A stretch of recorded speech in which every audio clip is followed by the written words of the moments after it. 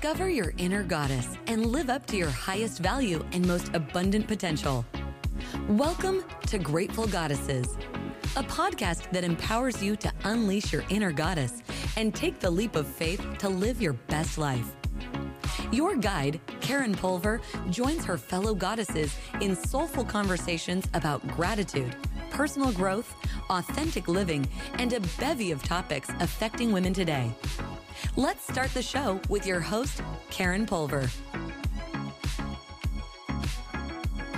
Welcome everyone to Grateful Goddesses. And if you're like me, you love the movies. I love the movies. In fact, I would not be here today if it wasn't for the movies. And I'm going to tell you why.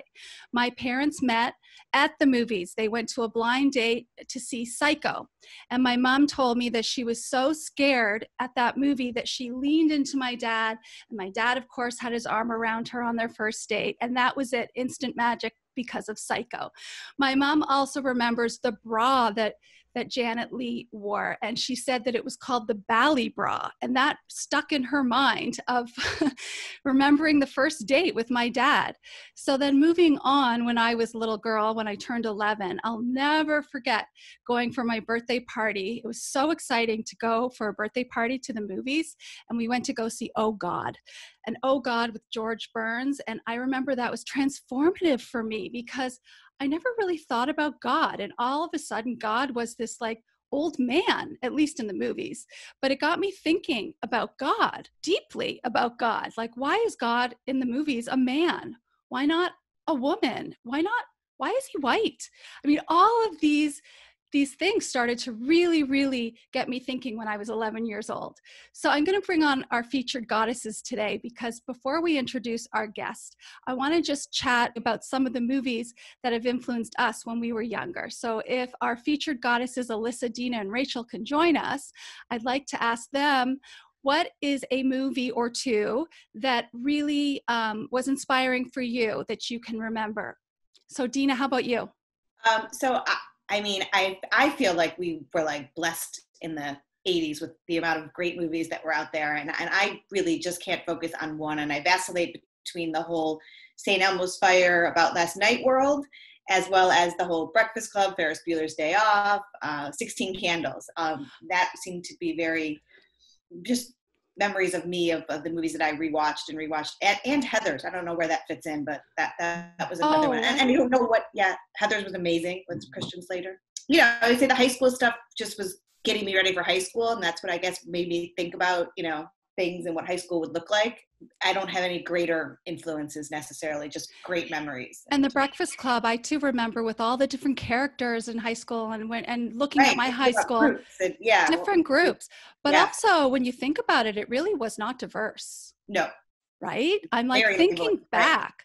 Right. Alyssa, what was your movie that influenced you growing up? I'm going to go back even further to the 70s and 1978 and Grease. I mean, Grease was like, for me, amazing. I loved this whole sort of like musical and a movie, like all wrapped up in one. That was kind of a new thing for me. I hadn't really seen a lot of musicals in the movies. And, like a lot of, preteen girls at the time, I probably fell in love with John Travolta and loved Olivia Newton-John and the music. And I just, that one really stuck with me. And then for years later, every time it was on, I had to watch. So. Do you know that I, in one of my dance shows, I was Sandy. You'll have to do your routine for us. My gosh, yeah.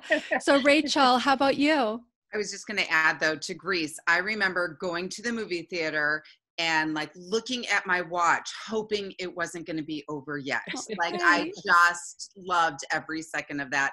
And John Travolta and I share a birthday. And I always I found that out later in life when I no longer had a crush on him. But do you have another movie that was inspiring for you or that you remember? I love the movie, The World According to Garp. John Irving is like one of my favorite authors. And I loved his writing and it was so kooky and weird and different characters. And The World According to Garp, it struck me. I think growing up in a small town and not seeing a lot of weirdness around and all those different characters and all they experienced, like for years and years and years, that was always my favorite movie. It just struck me. So it's interesting now, right? When we think about the movies that we used to love, like Grease, I remember loving it too. But then as I got older, I was like, hey, why did she have to change into this sexy character, smoking and all of that, right? And Breakfast Club, the same thing. Like, why is that the nerdy guy? Like, he actually probably like did the best in all those characters, like in his life. It's just so funny, like to think about now looking back. So thank you so much for sharing, Goddesses. I'm going to just introduce our guest now in a minute. So our guest today is Nick Davis, and I met Nick because I was invited to join a movie group here in Chicago by a dear friend of mine. She called me up and said, hey, you need to come and invite 3 friends. We need some new perspectives. You need to join this group. And I was so grateful to her because not only were the women just it's so thoughtful. It's such an amazing discussion. But this man, Nick Davis, I mean, he is the ultimate goddess. I have to say goddess. I mean, I know he's male, but I feel that he embodies everything that a goddess embodies, which he's intellectual, he's strong, he's beautiful inside and out, he's empowered, he's creative, he's just amazing. He was also a writer and contributing editor at Film Comment magazine from 2016 to 2020 and has published his own film reviews at www.nick-davis.com since 1998. Nick earned his BA in English at Harvard University in 1999 and his PhD in English with a certificate in film and video studies from Cornell University in 2005. From 2017 to 2020, he held the NU Alumni Training Professorship, Northwestern's highest award for classroom teaching. He has also written one book called The Desiring Image, Gilles Deleuze and Contemporary Queer Cinema in 2013, which placed changing trends in on-screen sexuality in the decades after AIDS into new dialogues with academic theories about individual desires, interpersonal collectives, and power relations. So welcome, Nick, to the show. Hello, Karen. Hi, Nick. Thank you so much for joining us. When I called you a goddess, how do you feel about that? 101% thrilled. Okay, good. Tell me a little bit about your passion for movies. I want to know what started you just loving movies. Like, what was your first movie that you can remember that you really were inspired by? I was thinking about that while I was listening to the other answers, and I must have been such a weird kid because I remember being 8 and begging my parents to take me to see Children of a Lesser God because we had been watching TV together and the Oscars happened. I didn't know what they were. And I watched this 19-year-old or 21-year-old deaf girl in horn-rimmed glasses and baby's breath who looked like a nerd. And I thought I was a nerd, and she's winning an award on TV. Yeah. For this movie with this crazy title that I couldn't even start to imagine. Who are the children of a lesser God? Who's the lesser God? I think I have to see this. And so my parents kind of snuck me into the theater because we were living on a small military base, and they thought maybe some other parents will think it's odd that they're taking their 8-year-old to this R-rated love story on. Oh, that's right. It was R-rated. That's right. It was R-rated. Yeah. And like the first thing that happens in the movie is Marlee Matlin's naked body swimming by a pool. That's right. But I remember from that moment and then getting to talk with them about it afterward. It must have been one of those moments they've said for them where you kind of find out who your kids are and what they're interested in. And we talked about so many things we didn't usually talk about that I was kind of hooked from that point forward. But Breakfast Club, for sure. I almost wanted to make the dandruff and cereal sandwich, here on the podcast, but I won't. And love that. Out to see Steel Magnolias like 2 or 3 times on this Marine base when it was in the theaters because I just thought it was so fun. And then what led you to continue on your journey to you're a professor at Northwestern University, but what led you to studying and doing what you do today? I was definitely such a reader before I was a moviegoer, and we didn't even have a VCR for a long time in the house. And living on this military base in Germany, I started reading all these books about people who made movies before I really could see the film. And when I started getting interested in all that was the year that Katharine Hepburn's memoir came out. And I didn't really know who she was, but someone told me, if you're getting interested in this, you should read that. And so it really was through the prism of people like her and her especially, but Betty Davis and all the screen goddesses, right? That not only learning about their work and all the work they did to have the careers that they had, but how Katharine Hepburn's own performance of self was kind of a bit of artistry, and that she was really conscious of the persona she wanted to put out in the world, even if her own life was a little different and more complicated than she admitted. And so I just remember being hooked on the drama of the movies when I started seeing them, and on the kind of drama of the lives that go into making a movie or having a career, and especially around the women who always seem to have more to balance and more they were negotiating and keeping a career going, but they also seemed like the stars that really lasted with people for decades and decades. We're going to bring on our featured goddesses because we want to cover so much about film. I mean, this may be a couple podcasts, but we're going to try and squeeze it into one. And we want to ask you some questions. I wanted to first ask you, how do you feel that women's roles have changed in movies? Like when we were talking about, I'm even thinking back to Flashdance and Pretty Woman. Those were movies that I loved too. But I always felt like, well, why, as I got older, I'm like, well, why are they being rescued like by these men? But that was what I grew up with. So I felt like I need to be rescued by this man, you know, but it's changed over time, of course. So how do you feel that women's roles have changed in movies over time? I think one of the biggest impressions made on me just and more all the time is how up and down those cycles have been over the years, you know, because in the 30s and 40s, there was no question that female actors and women-driven stories were the center of the business, and they were also the primary audience. And so, you know, male leads were aspiring to be in a Betty Davis movie. Humphrey Bogart swept out the stable of Betty Davis's ranch house, and that was his first kind of significant credit, and he was so thrilled to be there. And wow, I didn't know that. If you look at just like the lists of Best Picture nominees in the 30s and 40s, 6 or 7 of the 10 were movies that revolved around Greer Garson or Rosalind Russell or Katharine Hepburn or whoever it might have been. So it was a real change over time that we started, and especially around the mid-70s, that sort of teenage boys and their imagined tastes really came to dominate everything. I think because I was such a little tiny Oscar nerd in the 80s, I was both taking in all the movies we were just talking about, but also, you know, going to things like broadcast news and seeing Terms of Endearment, and realizing later that the 80s were kind of a peak period where a Meryl Streep or a Jessica Lange or a Sissy Spacek could build a career playing women you might easily know in your own life, and the dramas that came out of that working life or personal life or a regional conflict where they lived could drive a whole career because there were plenty of those movies being made.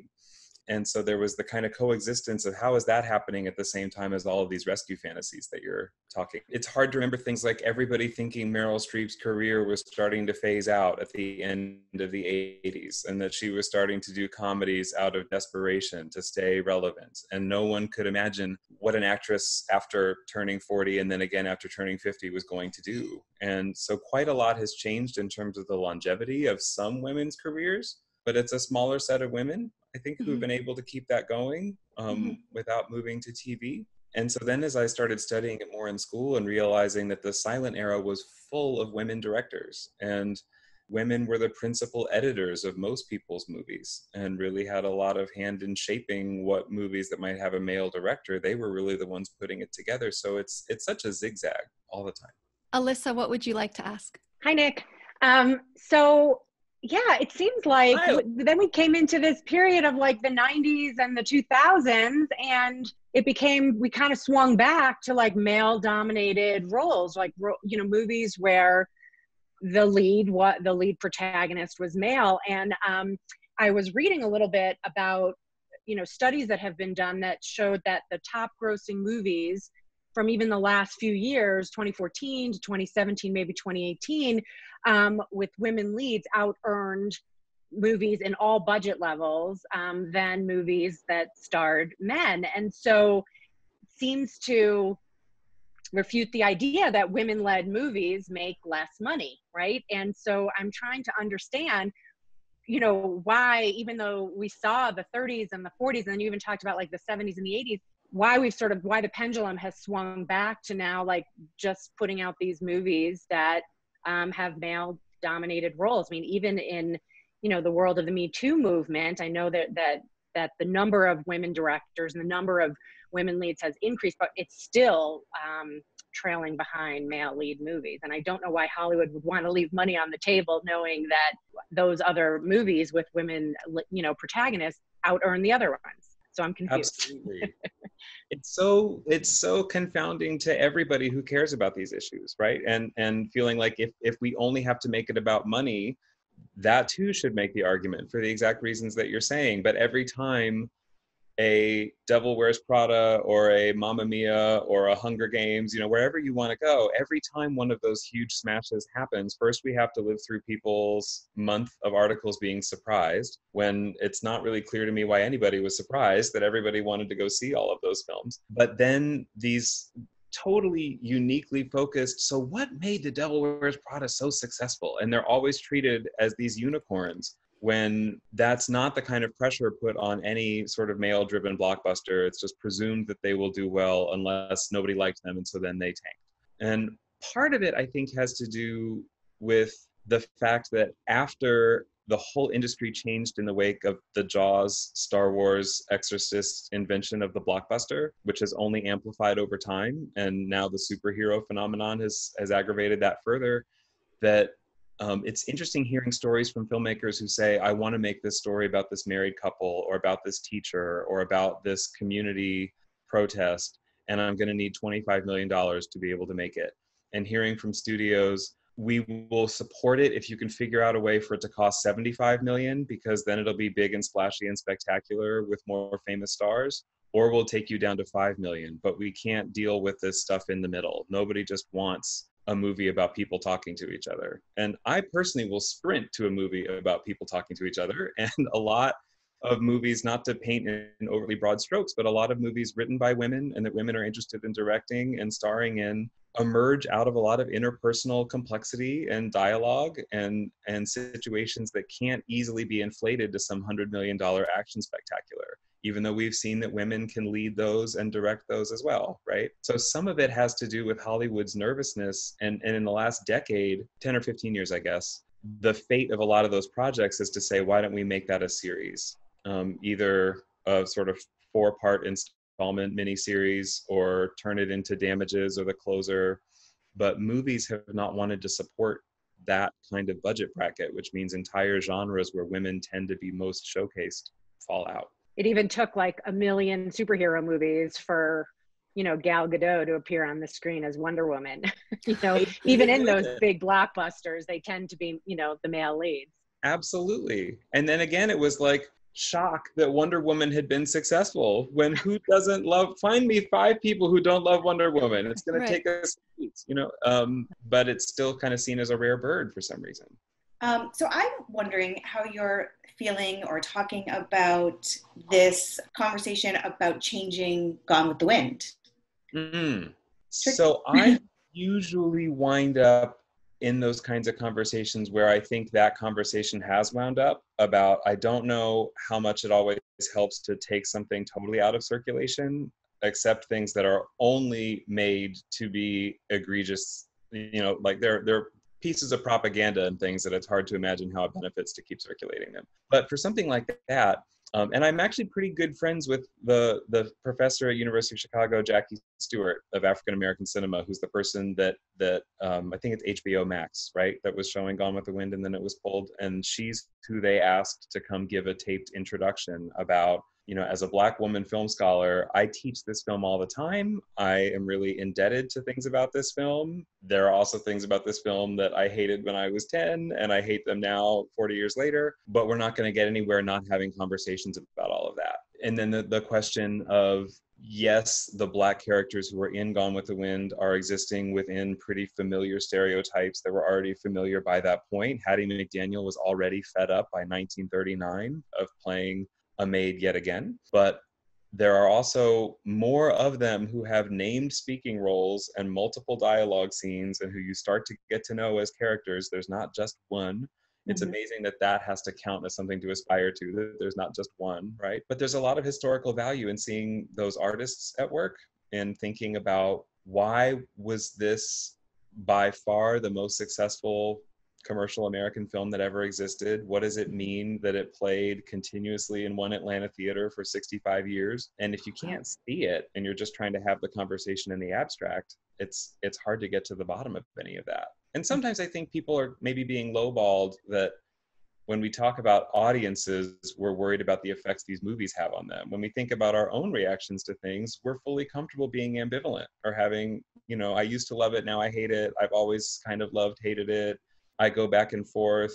I like it, but I'm not sure I'd show it to my kids. Like, I think people are used to complicated reactions, but the way the industry runs acts as though that's not the case, and that things are just going to be good for us or bad for us. So I was glad to see that it was brought back with the kind of framing that asks people to treat this as complicated.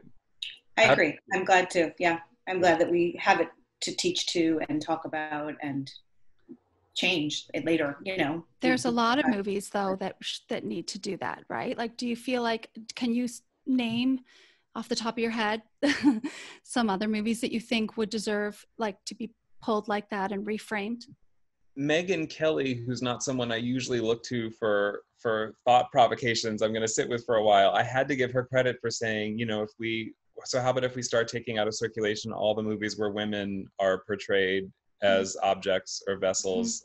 Are we going to have 4 movies left? And partially for those kinds of reasons, I tend to want to err on the side of bringing into circulation all kinds of work that exists that we don't know about, and that doesn't get circulated. So rather than pull things and make them unavailable, to see all this work that women filmmakers, that Black filmmakers were doing as early as the teens and 20s, that's only started to bubble up on Netflix, or come out in restored versions on DVDs, to realize there was some study done, I think last year, that there were 10 movies from the 1940s that are available on Netflix, and there were like 6 from the 50s, and Casablanca, 10 Commandments, whatever. But there are entire decades where if you were trying to get interested in movies now and wanted to see something earlier than what came out in the last couple decades, you would have no shot, based on our streaming services.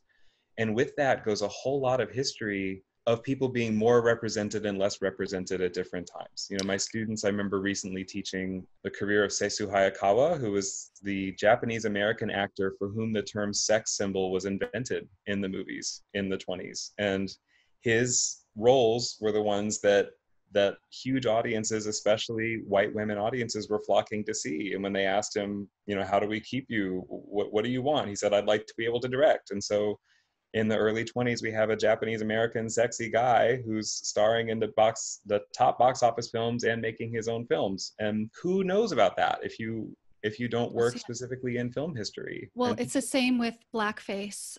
If we pulled all those, we wouldn't be able to educate our children in describing, like, this is what was popular and this was what was shown and seen as normal at that time. And right? that might be a good example of something that, I guess, on the Gone with the Wind example that Dina brought up, I could imagine, there's so many TV channels, there's so many streaming options. Sometimes you just, who knows why you're encountering what you encounter in terms of what happens to be on. Like, if there were a targeted evening or day of saying, let's look at these blackface driven comedies and think a little bit and have some, back and forth with the host of the cable show of what does this mean? How can we talk about it? So people aren't being totally left to their own devices to try to grapple with it. But I rarely think pulling things is the best strategy, because people find them anyway too, right? They find them, and it's good to have discussions about it and learn from it and teach our children, about it.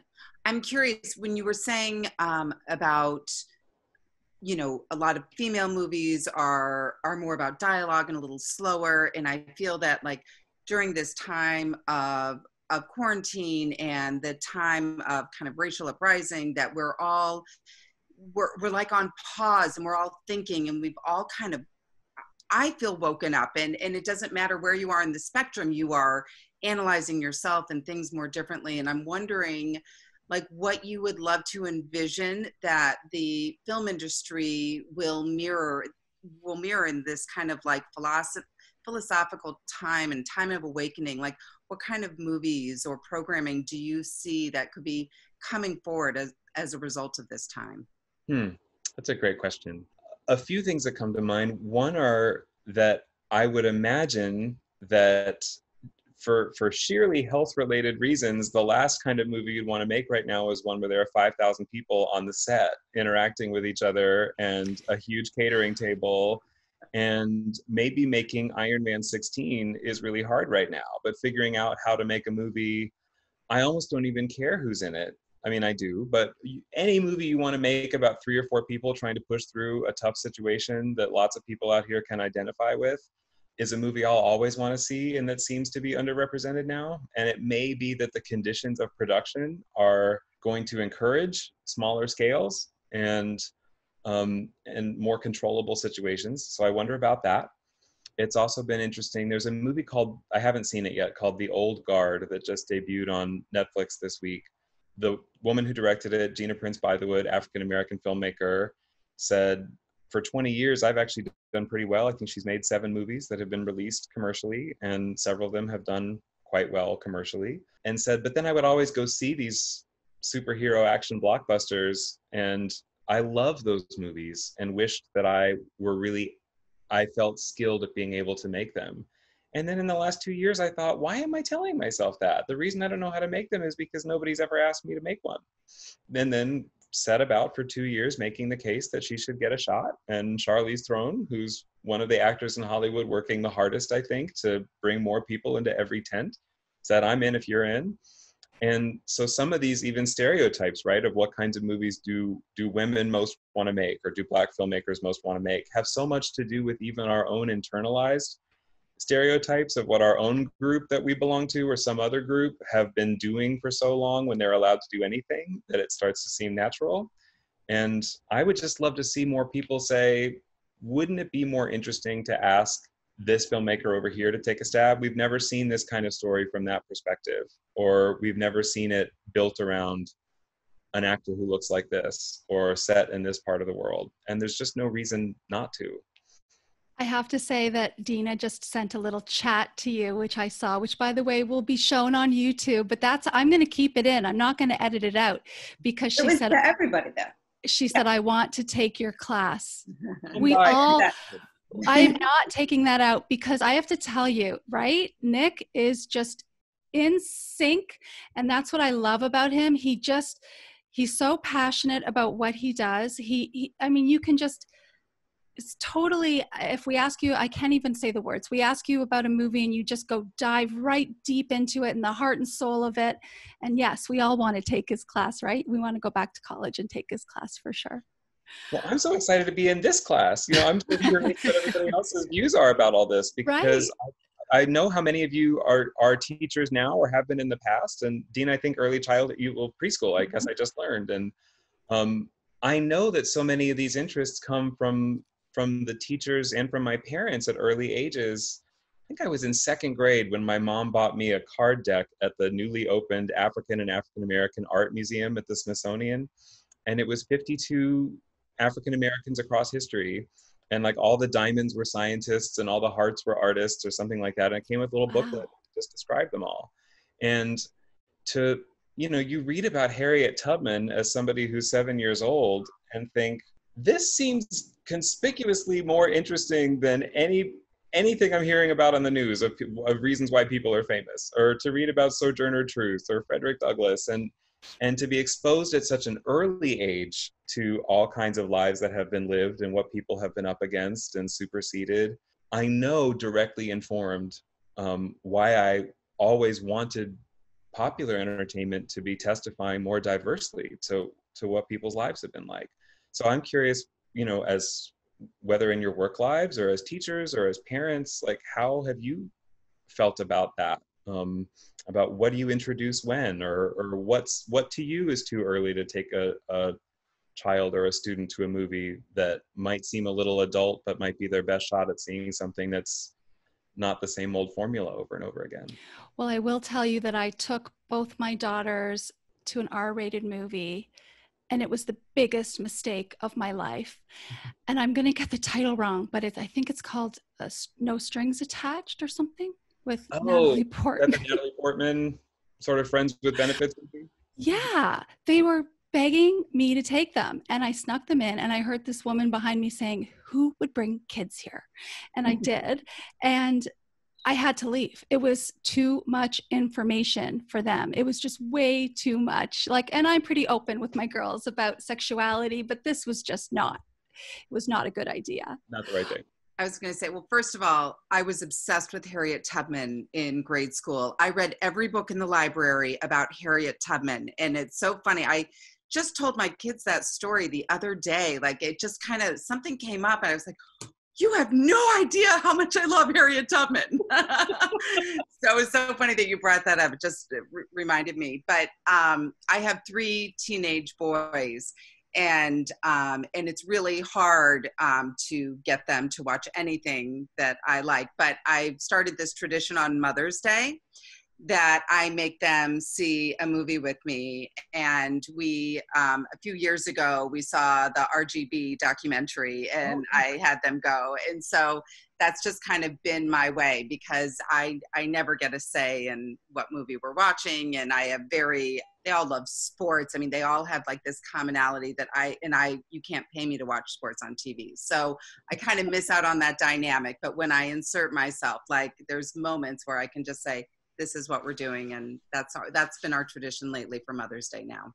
That's great. How did they react to that movie? I don't think they were so shocked. I feel that we have an environment where we talk about news, so it wasn't so shocking. Again, I don't think they would have ever chosen to see the movie on their own, but they enjoyed it. I mean, we had a good conversation, but I can't remember of anything being so shocking to them, right. you know? No, for sure. And I think living in Chicago, I feel that being urban kids, as much as Chicago is a segregated city, I still feel that the urban experience, there's a lot of diversity in our neighborhood, and they take public transportation, and there's a lot of exposure. So I just feel that you're just adding more flavor to their worlds, but they see a fair amount. Mm. Alyssa. My sons are 22 and almost 20, and I can't remember. I'm thinking, what's the last time we all went to a movie theater together and saw something? But obviously now we're all home in the same, under the same roof, and watching a lot of television together and Netflix and all the various streaming services. So it's actually been a treat that we've had this time that we, probably wouldn't without COVID. We'd be running in a million different directions, and we wouldn't have all this time. And we love movies as a family, and we love these long series, and gosh, watched Game of Thrones start to finish together, and all of that. And we love it. But to your point about, as a parent, and when they're young and they're growing up, and Karen, taking your girls to an R-rated movie, I mean, I think the oldest ones, right, they're the ones that sort of, we probably parent the best, because they're the ones that it's not age appropriate. We're not going to do that. I'm not going to take you to that. That one had bad language. That one has sex scenes.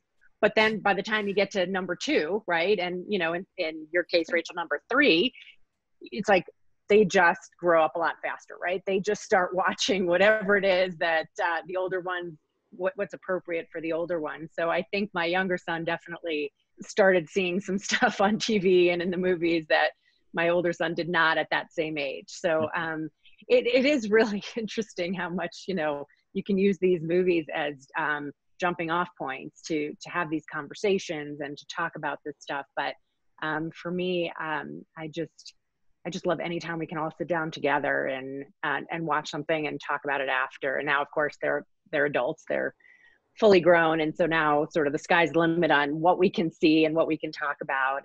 And we've had some really good discussion recently. So I have 3 kids, 14, 15, and 17. And back when they were a little bit littler, I tended to go to Common Sense Media. Yeah. And that was sort of my barometer. Uh-huh.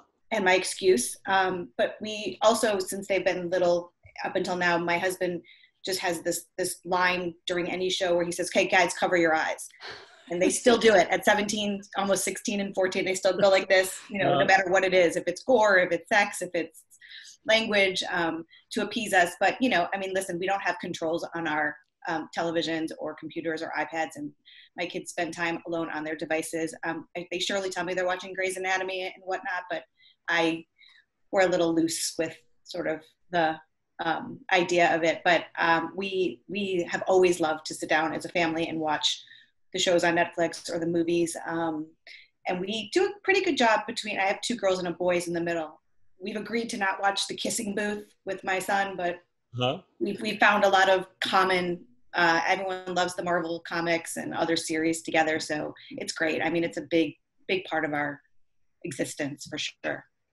And it changes over time. I mean, when I talk about my favorite movie later, I watched it yesterday again with my now 22-year-old daughter.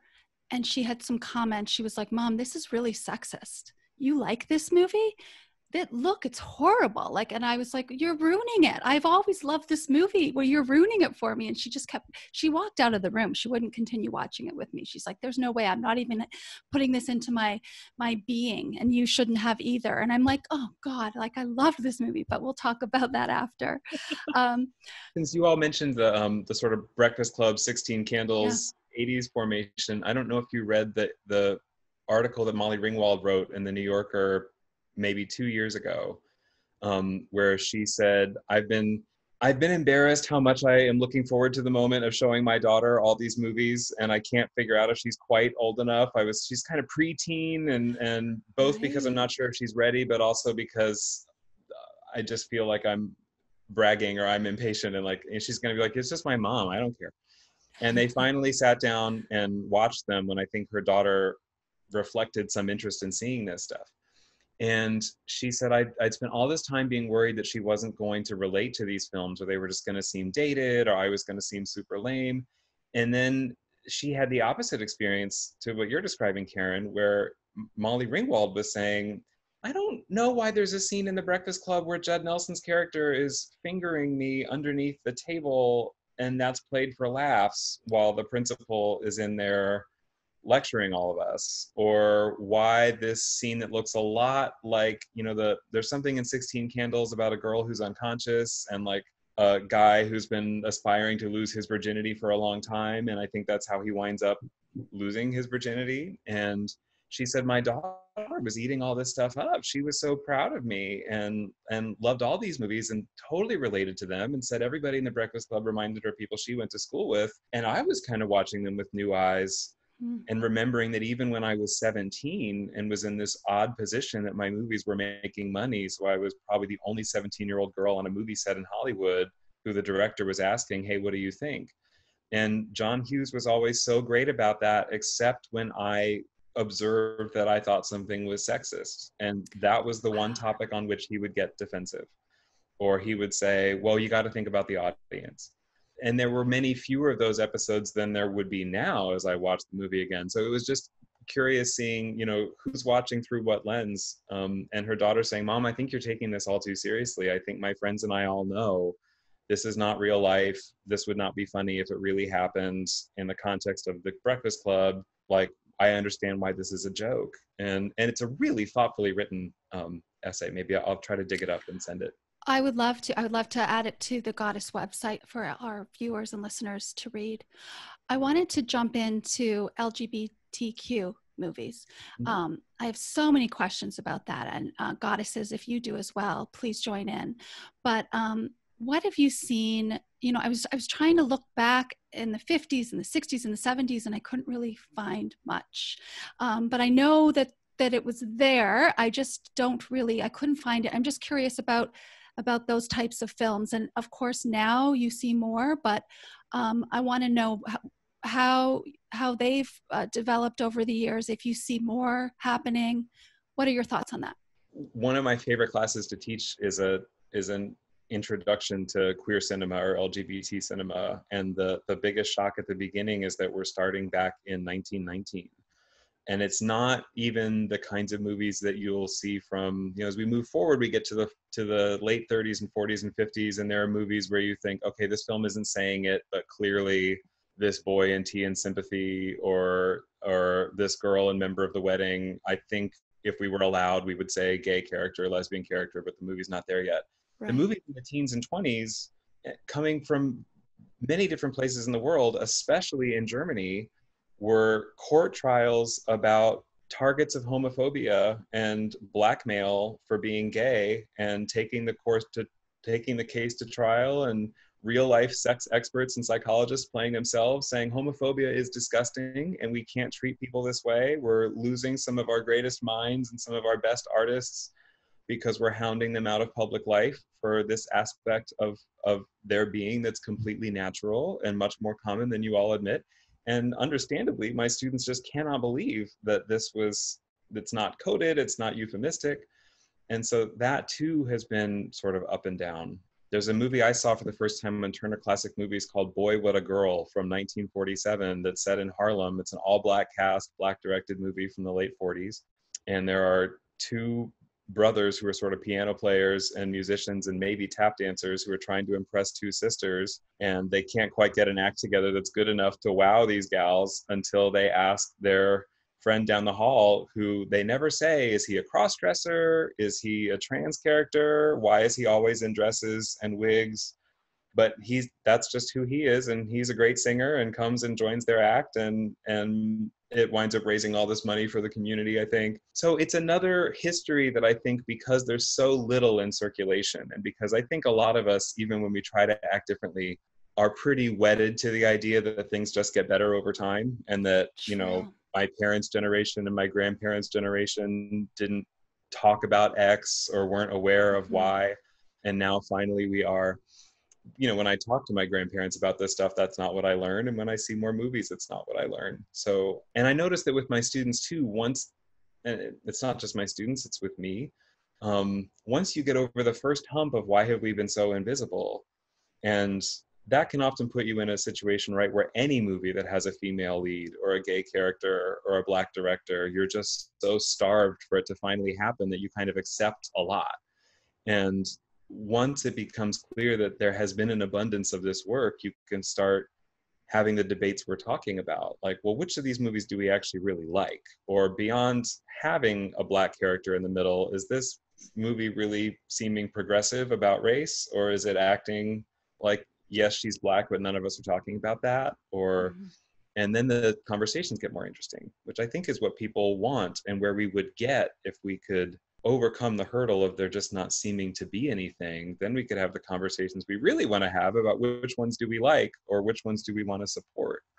Absolutely. Yeah, Nick. So, you know, in terms of like what we want to see and what we want to support, you know, I was thinking about that, and obviously there's this need, this desire for movies to be made that have characters that look like America, right? That have you know, black characters and gay characters, and but I noticed recently in the news, Halle Berry was supposed to be starring in a movie playing a trans character, and I think it became known that she was making this film because she was interviewed about it, then was criticized for two things. One, in her description of the character, people felt that she was using just the wrong pronouns throughout the interview. And secondly, they didn't like the fact that Halle Berry is not a trans person, and she was playing this character, and that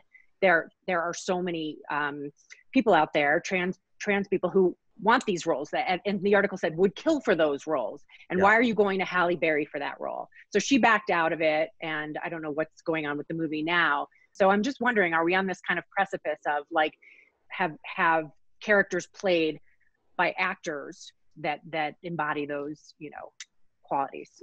I'm just really more like pontificating on it and wondering if are we now at this sort of crossroads in casting. Yeah, it's such a hard issue, and I think it both, as you're saying, extends to so many different kinds of demographic questions around race, around gender identity, around sexuality, and then also has a really particular life within each of those worlds. So it does seem especially heightened right now, I think, about trans representation. And the Halle Berry example you're giving, and Scarlett Johansson just went through a sort of similar, announcing a project and then recanting it. And both when I read, but also teaching at Northwestern and its robust theater school, I work with a lot of student actors, you know, and talking to trans actors, saying, you know, the thing is, the only roles I ever seem to have a foot in the door are trans parts. And I've never, so I both don't get to act very much because there aren't tons of those roles, but also I never get to just play the nuclear physicist or the funny sidekick or the whatever. Like, the roles I get are always about the fact that I'm non-binary or I'm trans. And if we were in a world, I think especially for those artists who do feel some attachment to the idea that actors should, the whole point is to try to reach outside yourself and imagine somebody else's life. And you learn the most playing characters who are removed from your experience in some ways. But since it never, ever, ever, ever happens that a trans actor is cast as a non-trans character, and it so seldom happens that a script that's written anticipating a white lead, some producer says, well, why don't we just cast this as a Latino role, because Michael Pena is perfect for it. It just feels like a one-way street all the time, where straight actors or white actors or cisgender actors have, you know, can kind of rule the roost, and have had the ability, because there are more roles available to them. So of course they have more chances to achieve success. And so then suddenly they are seen as box office draws. And I understand why any actor who's not in that position, whether because of gender or race or whatever, says, you know, what I always hear is that, but there's no box office name who's a trans actor that I can cast here. And they say, well, when do you think that's going to happen if you don't give us any roles? So I think once we see more cases of, and also a little more dialogue, you know, we're getting used to people being a little more transparent about their paychecks, and stories where they realized that as the woman in this show or in this movie, I was being paid half as much as a guy who has only a third as many scenes as I have. What's going on? I think it helps when actors are also a little more forward about, this role was always meant to be a white lead, but I, Denzel Washington, made the case that, you know, you really want me in Philadelphia as this lawyer, both because I will learn something from playing this role, but I think my audience needs to come see this movie as much as a gay audience needs to come see it. So they changed the role. And the more you hear that stuff and encourage other people to cast adventurously, I think it may tilt it where later we're less sort of fundamentalist about only somebody who's exactly like the character already can play that character. But I understand why we're in that moment now, I guess. I just wanted to comment on that because, well, everything you said makes perfect sense. I feel frustrated because it seems, and I think you said this, there's no win, right? So Halle Berry backs out to give that opportunity, but yet on the same hand, you're saying it doesn't seem like there's a win. You know, if you put somebody in there that's trans, then you're giving them no opportunity to get outside their box and be, a character that they aren't naturally. It's not their being. And then at the same time, if you let Halle Berry do it, then you're getting criticized for not giving those opportunities. I mean, you know what I mean? I can't clearly at this moment think about how does that change, or how do you fix that? Because it seems like, I don't know, there's just no clear answer of how you fix that. Yeah, and it often happens that project just suddenly has a taint around it as the one that got off on the wrong foot, right? So it's rarely the case that then they find somebody else who's better casting. It usually just means that movie winds up not getting made. And that does feel like a zero sum. I agree with you. And so then you then hear all these other artists saying, okay, but I've sold 12 scripts about trans characters having completely, they're in different genres, they have different storylines, they've all been bought and none of them are being produced. And so this one that worked its way up the pipeline enough that somebody almost produced it and got as far as casting it is suddenly in the media as the arbiter of, are we going to get any trans movies, or we're just going to have none because this one got shot down. And I think the most frustrating message for the artists is often there's no drought of the work. Like, there are tons of projects that if more of them were produced, I mean, it's two things. Like, there's a bigger reservoir you could tap into. If this is not the right movie to make, what about these other 10? Or what about these other 20? But also, I think it's so interesting that Halle Berry in particular was pulled into this, because I remember when she won that Oscar for Monsters Ball and got a lot of pushback, including from Black actresses who had turned that part down, saying, I am not going to play a Black woman sort of selling her sexuality to this white death row inmate who executed my husband. And everything about this script feels problematic to me, and I don't know why she's doing it. And I understood why she was saying, I think people have this idea, I have 25 scripts sitting on my coffee table, and I'm going, that's the one I'll do. This is the script I got that asked me to be anything except beautiful. And I saw a real opportunity here. And if we were making, if dozens of movies starring Black women came out in a different year, it wouldn't matter as much that this one's a little provocative and might be polarizing, and people might not be thrilled that I made it, or the attention might feel like a mixed blessing. And I hope we get there with trans stories too, where it's like there are enough of them that the flaws or the debates around one of them doesn't feel like it's sinking the whole enterprise. Because I agree with you that until we get past that point, it's going to feel like we're not making any of the progress that we want to. Well, and along those lines, it's funny because, my husband and I will be looking for movies, and it's like unbelievable the amount of movies you don't want to watch. And right. It's like uncanny, and it's not like we're going to the theater all the time, so we've seen so many of these. And it's going back to your notion of like real dialogue. And I feel that movies are kind of like music nowadays, where it's like you've made it really pretty, like you dolled it up with a ton of makeup and a ton of production, but it really, like, the bones of the music or the movie aren't really there. It's kind of very static. It's like your 4/4 rhythm, and there's not much happening with dialogue. And I just wanted to comment that, like, I'm constantly looking for like just real life, like like Lady Bird was a movie that I saw that I was like, God, it's just a movie about life, and there isn't like some big plot line or some reaching to some goal. And it was just, that's like one of the few movies where I was like, I just really like this movie for what it was, and the dynamic and the conversation and what they were experiencing, but you weren't reaching for this end. And like, is there like a genre of movie that's more like that's out there that I just don't even know to look for those movies because they're not the big commercial blockbuster like you were talking about? That's a great question too. And there's a few things I want to say about it. One is that I have found it really helpful to save the listings for film festivals even when I can't go to them, because I find that there are movies that really that are never going to win the fight to get into mass release. But that's where you meet a lot of the Lady Birds and the Moonlights and the more of them that didn't sort of have the shooting star trajectory. And then they sort of invisibly, there are movies that I just am banging my head against a wall sometimes I got to see it because I went to Toronto and got to see it with this huge festival audience and have all these great conversations. And you then want to tell all your friends and it's nowhere. And then a year and a half later, it's on Amazon Prime or it's on Netflix. And if you don't know to look for it, you won't find it. But holding on to those, I'll read those kinds of listings all the time. And especially if it's in a city I'm never going to make it to, I think, well, drat, I guess I've missed my shot. But trying to hold on to those later, the ones that I was circling, like that's what I would go to if I could attend this festival. That's sometimes the best way to find interesting stuff. Where there are streaming services, there's One Hopper Film.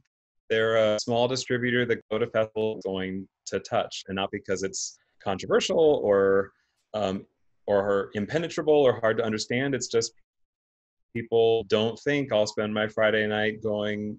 I'm thinking I discovered them through a movie called Ava that I saw at the same festival where I saw Lady Bird when they were both brand new. And Ava has a lot of the same plot points as Lady Bird, but it's set in Tehran, and it's what happens when you're a teenage girl who doesn't get along with your mother all that well and is treated real bad by some other characters, but you're also kind of obnoxious and get in your own way a lot of the time. And you're doing that under a really difficult regime. And that movie's gone over really well in my teaching, but if I hadn't seen it at that one festival, who would know? So looking for streaming services that might not be Netflix, that are really built around, these are things that were never on anybody's radar, can help. But with apologies for talking so long, the other thing that the Lady Bird example reminds me of, and it's been in my head through the conversation, even Karen, when you asked like what are movies that would come to mind as kind of relevant to the conversation we're having, or this idea of goddesses on screen, I felt like I've constantly so many of the movies that came to mind when you asked me that were movies that then I realized, like, oh yeah, Silkwood doesn't end that well for that woman. Like, she sure gets a new sense of self being this researcher and activist and standing up to the government, but the ending is bad. Or lots of movies where the character is flawed. You know, Lady Bird is not an angel, or Monsters Ball is not necessarily a role model movie, you know, but there's a lot of goddessing to be found in watching people make impossible choices in their lives, or know that like the fork in the road has costs on either side.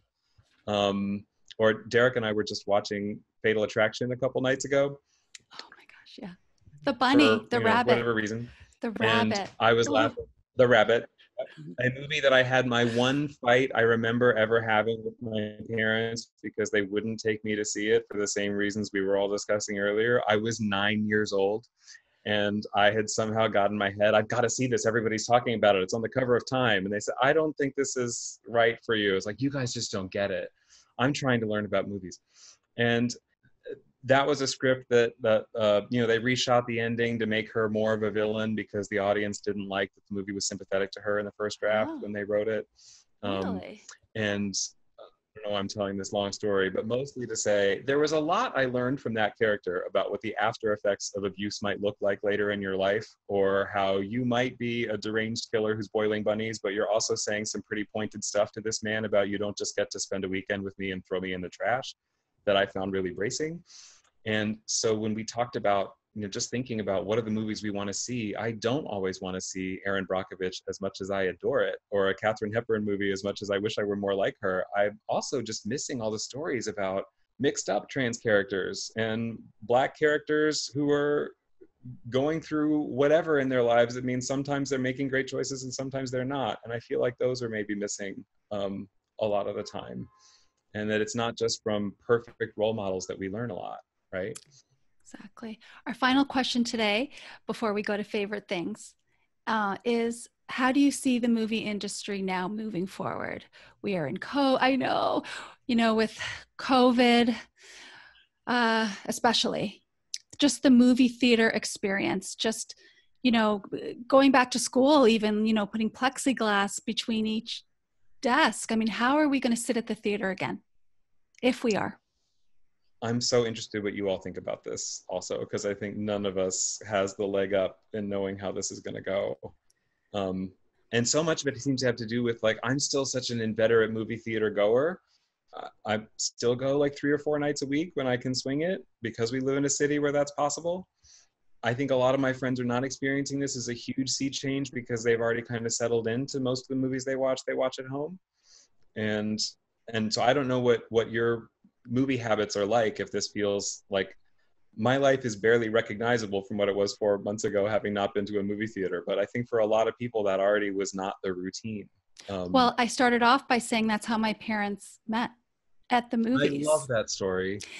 And they love to go to movies together. So, I mean, I too love, my birthday party when I was 11 and we went to see, oh God, my mom actually packed homemade popcorn in Ziploc bags. That was the only thing that, you know, why couldn't we just buy the movie popcorn? But whatever. We always did that too. My mom. Did you? Sneak it in too. Yeah, she snuck it in her purse and she passed it out. And I was like, oh, anyway, love you, Mom. But yeah, I mean, I love movies. Dina, how about you? Well, I was going to say to Nick's question there, like, so for me, I go to the movies a lot. And it's like, I do it with my girlfriends during the week, you know, the Tuesday special day or whatever it is. I look forward to it all the time. I mean, so much so that we will go see almost anything just to like get in the theater, get our popcorn, get our big icy drink. Mm-hmm. So this is, I mean, I miss it a lot. I really do. I mean, I have a great big TV at home with surround and so on and so forth. And it's, you know, it's pleasurable, but I hope that, you know, sooner than later, we're safely allowed to go to the movies. Yeah. I really miss it. But the problem is, you know, making movies now is near impossible. So there's going to be this kind of hole, right? Which could be a year or 2 years, I don't know, but where there's really not a lot of new content that's being made. Right. As Nick alluded to earlier, maybe it's just 2-3 characters, you know, much more sort of plot, you know, story driven, rather than like a major blockbuster, which requires a zillion people on set. So I think maybe I don't know, I'm hypothesizing that the types of movies that are going to be made in the next, 12 to 24 months are going to look very different. And how are they going to kiss? Are they going to put saran wrap and kiss? How saw, are actors going to kiss? I saw something about this recently. I don't know if it was maybe on Sunday morning or a news program where they were talking about, having to sort of CGI kiss, like I couldn't even imagine what that's going to look like. But, if they're standing 6 feet apart, it's going to be hard to do love scenes. I think I read that one of the soap operas, maybe it was Young and the Restless, was using inflatable dolls in the scenes where you already know who the two characters are, but once they move to the bedroom, just understand that's him, that's her. And it kind of blew my mind, but I guess people are trying everything. Casting their real life partners to just sub into the other character during the kissing scene or the wedding scene or the sex scene. And you just have to go with that. Soap opera viewers have dealt with crazier stuff than that, right? We can certainly it'll be interesting to see. Rachel, what do you think? Well, I was just thinking, can't they just quarantine for 2 weeks and then and then kiss? Like, I guess that's what the news shows are doing. Well, and Alyssa, you mentioned this potential hole of what is even going to show up in the theaters, and this will never happen. But if I got to make the decisions, I'd think, let's take all these movies that have only been on Netflix or have escaped people's radars. There's tons of stuff that I just refuse to believe there's not a curious audience. Right. And all these film festival movies that you've talked about. Now, of course, I want to go back and look at all these lists of, best movies that were never released into the theater and start watching them. But if they're hard to find, as you said, Nick, unless they come out on Amazon Prime or one of the streaming services, put those all in the theater, right? Seems like there's a ton of it. Even the short films that you always see in the Academy Awards, it's like, how can you ever see any of those? And they always look so clever and fun and absolutely. Yeah. So Nick, maybe you can make us a list of movies we should be seeing. My favorite thing to do. Yes. Oh, yay. And can we put it? I'll put it on the website. So we've got a couple bits of homework for you to do while you're in quarantine. Okay. So if our viewers, listeners want to contact you, Nick, how can they do that? The best place is my email, which is Nicholas with an H, Nicholas -Davis @northwestern.edu. Awesome. And then we'll have links to on the website. But we want to thank you, Nick, so much for joining us. You are the ultimate film goddess. Oh. And we appreciate all of your words of wisdom about films, about what you feel is happening moving forward. And we can't wait to get back to the movies. Well, I'll see you all there. This has been really fun to do. Thanks for having me. Thank you. Up next, favorite things. Opening up to happiness and joy. For favorite things today, I asked our featured goddesses as well as our guest to talk about their favorite movie of all time. Okay, who would like to go first? Alyssa. Okay, so one of my favorite movies, I think it is and remains one of my favorite movies because of how it was so close to something personally for me. So it's Thelma and Louise. Came out in May 1991, which was exactly the month that I graduated from college, and road tripped from New York to California with my best friend from high school in a red Chrysler LeBaron convertible, not the Thunderbird that Susan Sarandon and Gina Davis drove. But we drove cross country. My friend was moving out there. I was taking a little break between college and starting law school in the fall, so I had some time on my hands for a very, very long road trip. We got so many parking tickets, speeding tickets. We had a broken windshield.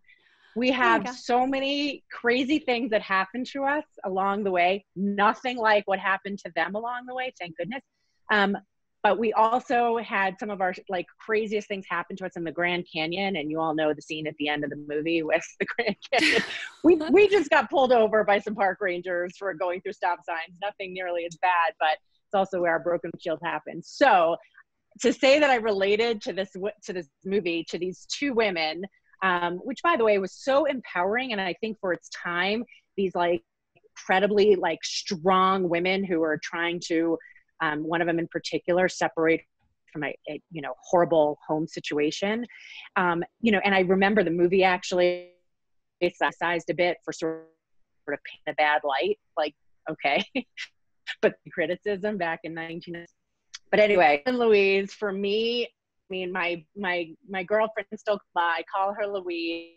Let's just like, is be for us in so many ways. Love that. We got a talk later more about that. I didn't know that about you, Alyssa, that movie. Rachel, how about you? We had some crazy stuff. Crazy stuff. Rachel, what was your favorite of all time, if you can narrow it down? Oh, I am a sucker for romantic comedies. And again, it is an incredibly disappointing genre in a lot of ways because they just get so ridiculous and stupid that I just can't relate to a lot of them. And I watch a lot of bad ones because I'm just dying for that one that, you know, that, I don't know, there's like a lot of unrequited love from high school in me. And so they just mean so much. And my absolute favorite movie is Love Actually. And I just love the weaving of all of these different love stories. And it could be any age, you know, it just spans upon all these different relationships, and it's funny and it's real, and you cry and you laugh, and just even the opening scene with the Beach Boys song at the airport, and it's talking about how everyone's looking for love, and it's such a great expression of love at the airport. And I just think the movie is done beautifully. Anytime I'm flipping through the channels, if that movie is on, I will watch it from any moment that it's in and just to the end. I love it. That movie is such a reflection of you and your personality too. Because you're such a loving personality. I'm just getting to know her too, but I just, you know, I'm going to say mine next. And this is what I saw the other day with my daughter, and she walked out, is Splendor in the Grass. And it's an old movie. It's been redone. I didn't realize that it's been redone, but it's an old movie with the characters Deanie and Bud, and it stars Natalie Wood and Warren Beatty. And it's a love story back in the late 20s. And when there was the good girl who, you know, only kissed, if even, and then the bad girl who was spoiled, you know, like who would go all the way, who would have sex. And there were those two characters, and the good girl is Natalie Wood, who, you know, was to remain good and not spoiled, and her mother was overbearing. But then Warren Beatty was just they were just so in love, and he just had to have sex. Like, it was like they were just both so sexually frustrated. She was as well, and she thought something was wrong with her. Her mother said, yes, you're not supposed to be that way. And I'm watching this yesterday with my daughter, and she's looking at me like, you like this movie? Because there's one scene where they're just hugging, and he pushes Natalie down to her knees, and he said, you are my slave, because she said, I'll do anything for you. And he says, you are my slave. And I don't remember that when I watched it when I was 17, but she's like, Mom, this is sexist. This is horrible, like that you like this movie. But getting past that, the love story, because what happens in that movie, and I'm going to spoil it, so if you are going to watch it, block this part out, but they end up going their separate ways after she goes to a mental institution and he goes off to Yale and drops out and becomes a farmer, but they end up going their separate ways. But in the end, they meet up again, and they realize that they have to accept what is. They've gone in different paths. And then the poem by Wordsworth, Intimations of Immortality. Though nothing can bring back the hour of splendor in the grass, glory in the flower, we will grieve not, rather find strength in what remains behind. Because I saw this movie when I just had a breakup with this longtime boyfriend, and I thought, I'm never going to have love like this again. Oh, what's going to happen? Oh, so I just love that movie. Yeah, I saw that. Yeah, I love all those. Yeah, I mean, I don't know why nobody's saying my favorite movie, which is Almost Famous. I could watch it all the time. I would change my hair to be blonde to be Penny Lane. I love I love the sad love story of her following this musician. I love all the names are escaping me besides Penny Lane. I love the boy that's in high school gets to go write for Rolling Stone and really pushes himself in that way, and his sort of growth. Tiny Dancer is forever a song that like brings tears to my eyes. Scream it whenever it's on the radio, and it's so a part of my family memories, and so just everything about it. I love it. Parts of it that just are now probably, looked at as wrong, and the way that Penny Lane was treated, and I was never a Band-Aid, but something about that movie just I love. Nick, how about you? We'll end with your favorite movie before we talk about movie snacks, and then we'll really end the show. Okay. Go ahead. I'm going to sneak in a quick comment about Thelma and Louise, because yes. I saw that in the theater and not only felt so empowered and transported and realized that you predict what movie's going to resonate for what person. It gets back to that conversation about we're all more complicated than just I can only relate to people who look like me. And I love that Gina Davis founded that whole statistical institute about gender in the movies based on her experience of that. And at the same time has said that movie had a male director, and there's nobody else that Susan and I ever wanted to direct it. So it's not always one-to-one about who's going to produce the best art about any group. My favorite movie is The Piano with Holly Hunter. And I saw that across the street from my high school because I had to kill time between the end of the day and the school play that night that my friends were in. And they had just opened this little strip mall 6-screen theater, and the person who opened it thought, well, if I show Jurassic Park on 4 of the screens, I can show stuff that has never been playing in the suburb here on the other 2 screens, and it'll pay for it. And I'd read about that movie, but didn't even understand what I was reading, trying to follow a 1-paragraph summary of New Zealand in the 19th century, and she's mute and she has this daughter. And so I thought I would just go. And it sounds hyperbolic, but it really was true. I wanted to be a mathematician up until about that morning. And then while I was watching that movie, thought, oh no, I think I'm gonna want to work on stuff like this. I am so blown away by what every character is doing. I don't understand how this camera is underneath the boat. I don't understand how it's inside the piano. Why is she doing that? Why is he doing that? What is the bush of music? And it just felt like I'm going to learn so much more about the world from experiences I'm not personally having and trying to understand them than staying in my own bubble. So direct line from watching that to being a film and gender studies professor now. I can't imagine how many times I've seen it. My friends don't, are up and down if they even like it, but. That's amazing. I mean, that's what we talk about in Grateful Goddesses, is just stepping out of our box and finding our path and finding our passion and finding that pivot point when, we see that that's what we want to do. And we've often joked about in our 50s, although I know, Dina, you're younger, but what do we want to be when we grow up? We're still learning. We're still, and going to the movies and having different perspectives, and then looking back at movies and seeing what's changed and how we feel about them. I just have to say, Nick, I got the chills when you mentioned the piano, because I kid you not, just the other day I was thinking about that movie intensely. I don't even know how long it's been since I've seen that movie. And I swear, I'm very much a believer in signs in life. And I really think that was in preparation for meeting you. I love that you met. I'm blown away right now. Harriet Tubman and the piano. Something is happening here. Yes. Okay, now on to the most important thing. I brought along my bowl. I brought along, it's not movie popcorn, but I brought along my popcorn.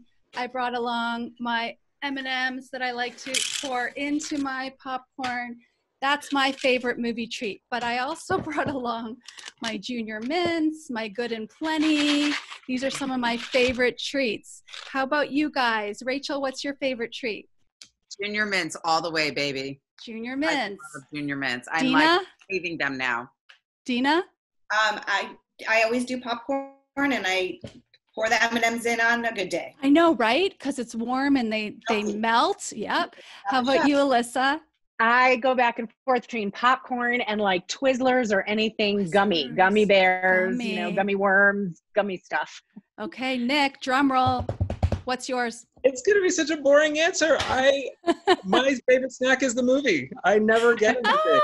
It's just like, it's like I'm at church or having an out-of-body experience. I'm hungry for 2 hours. That's the best answer ever.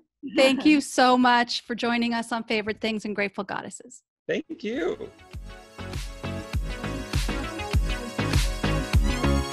Unleashed your inner goddess yet? Thanks for joining us today on Grateful Goddesses. We invite you to visit our website, www.gratefulgoddesses.com, to access today's show notes as well as other helpful resources. Don't forget to leave a review. Until next time, stay strong and empowered to be a grateful goddess.